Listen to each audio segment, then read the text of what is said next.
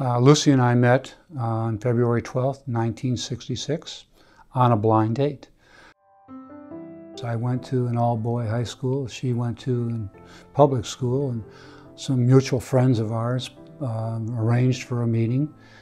When I first saw Lucy, my thoughts were, wow, she has beautiful hair, a pretty face, and she had just a great smile.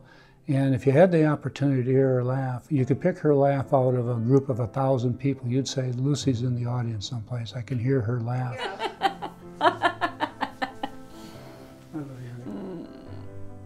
And you put the smile and the hair and the laugh together, and I just knew right away that I needed to spend a little bit more time with this woman and research if there was an opportunity that we could spend a life together. We've been married now for 45 years. We have 2 wonderful children and 4 great grandchildren who we absolutely love dearly and cherish every moment that we have together with them. At age 62, Lucy retired, and I had already been retired for a couple of years, and we planned to travel the world and see more and more of our grandchildren.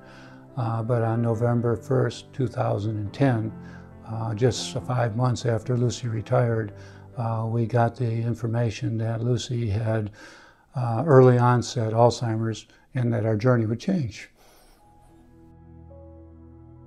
I was kind of in denial about it at first, and it truly didn't sit in for maybe a number of months. And as things progressed, there was one particular day where it did sit in. I was driving home from work, listening to a really depressing song on the radio and thinking about my mom, and I looked down at the title of this song, and the title of the song was, "Where's My Mind?" And that's when it really hit me most. I remember my grandma before this illness, and she was very active, and she was always like really fun to be around, and she was always like so happy. So it was me and Grammy, and then versus my dad and my brother, and she was so active, just bending over, getting right back up, and we won the first time, and then my dad's like, no, that's not okay. So we go again, and he pushes my brother like over the line. It was funny. It was fun. We had so many great memories, but now we're just making different types of memories that just aren't so great as they used to be. Alzheimer's is a unique illness. So there's not this playbook that you can go to, or this group that you can go to, or this person that you can go to and say, how do we do this? How do I make it work? The way I try and cope with this is, when I see my mom and I am hanging out with her, I try and make her laugh because she has that infectious laugh, and it makes me happy to hear her laugh. So all I really try to do is tell her a joke, and if I find one that sticks, I tell it to her over and over all that night, and that's what makes me happy.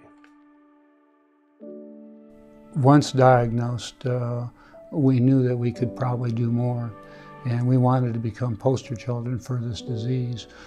We were fortunate to be able to have a contact that led us to UCI Mind, and we've been with UCI Mind for 5 years now, and working very closely with their researchers and in their research program.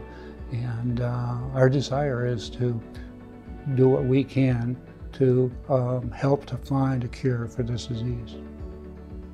I look at my dad and what he does day in and day out.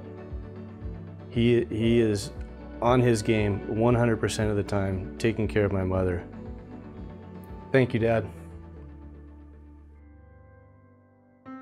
When I look at Lucy today, I see the same hair, I see the same smile, I hear the same exuberant laugh.